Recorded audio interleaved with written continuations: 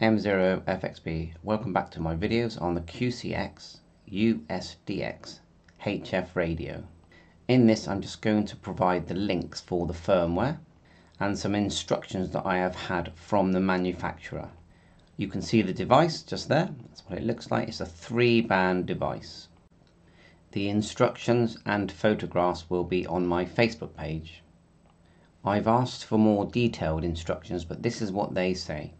There are 2 inside, one forward encoder and one backward encoder. I've received 2 firmware versions, so it reads to me that one is for turning to the left and one is for turning to the right. One of the firmwares have been labeled with an F, so it says the one with F meaning reversed P2.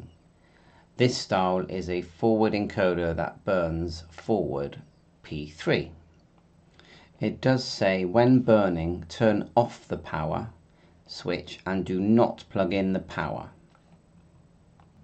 They've also supplied these photographs, one showing the encoder, or 2 showing the encoder. So I'm guessing they're just showing that one turns to the right, one turns to the left.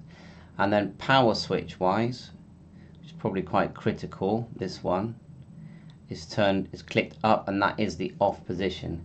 Now they haven't told me if I use these pins marked here on the board, but I assume these will be the ones for using the IDE software.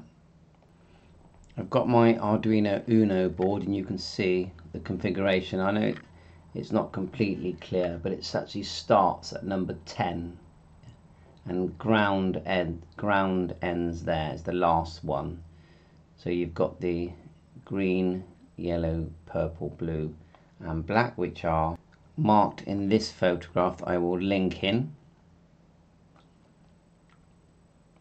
You've got the mossy, which is yellow, purple is the miso, blue is the SCK, and reset is green, and then ground is black. And on the board these are marked. This is the QCX SDR, so they are marked on the top right, and you can see ground, mossy, miso, SCK and RST. So that's where you connect. The key thing is not to power or turn on the device when you are loading this firmware. And clicking the firmware, it does show up as a normal sketch type file, and it asks you to create a folder called BD4IGH before running it, and then it's the usual system, and I will do it, but the usual system would be to select your board,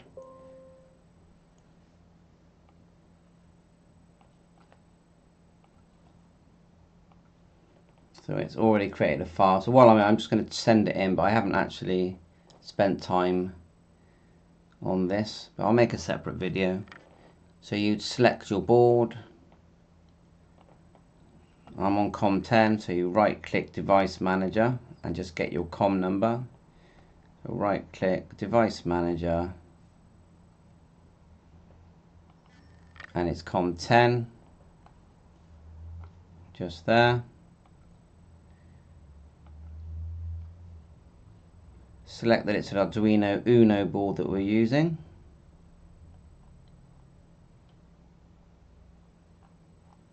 Quite a long list. Click OK.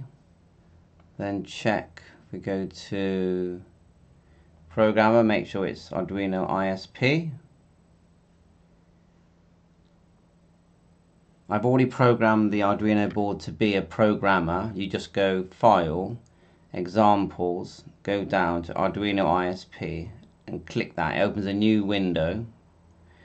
I'm not going to do it now, but then when you're in that window, you just go upload. Instead of upload programmer, you do upload. But to actually upload the firmware, we stay here and we would go sketch, upload using programmer, and then yeah, you can see I've got an error there, but this is the process. Thanks for watching my channel. Bye for now.